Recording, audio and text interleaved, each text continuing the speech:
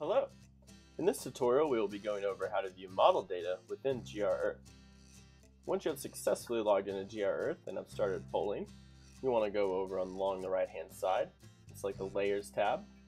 You'll then want to select Model Fill and let's do Model Overlay as well. You'll then want to find the Models tab below.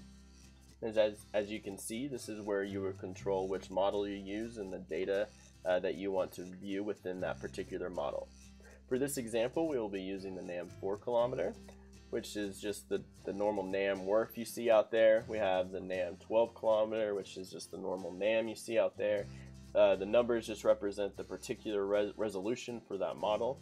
You can also select the GFS and the HER. We also have a couple of other HRW models, but let's stick with the NAM 4 kilometer for this tutorial. From there, you can go down and select which data you want to view within that model.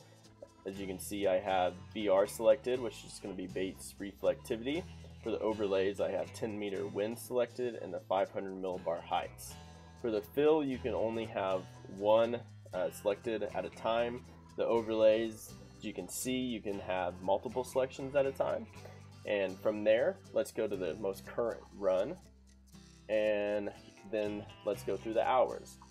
To move the sliders on the run and hour, you can use the wheel on your mouse. You can also use the arrows on your keyboard to flip through. You can also just click to move it as well. As you can see, there are a ton of options for data to view with these particular models. You can always shoot our support team an email if you ever have any questions or concerns regarding GRearth or anything else. You are now ready to view model data within GRearth. Thank you for watching and stay safe.